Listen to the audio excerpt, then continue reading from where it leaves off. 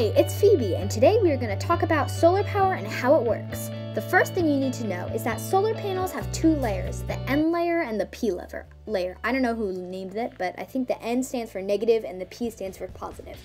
The N layer is on top and the P layer is on the bottom.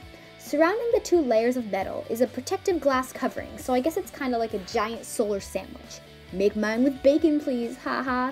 Okay, let's put the world of awful humor behind us. So the N layer is made out of the metal silicon, which has 14 electrons, and phosphorus, which contains 15 electrons.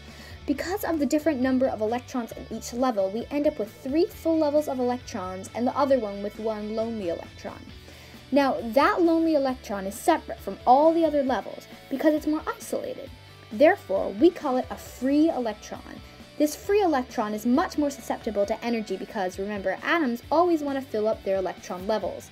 So, when heat and energy from the sun hits this lonely electron, it gets supercharged up and wants to move somewhere. That's where the positive, or P level, comes in.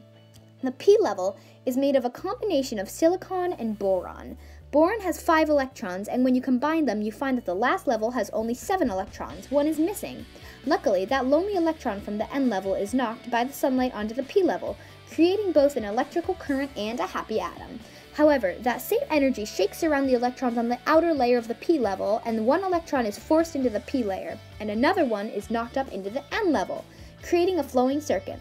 Since electricity by definition is the movement of charged particles, the sun knocking around the electrons in a circuit creates energy that is able to power our world.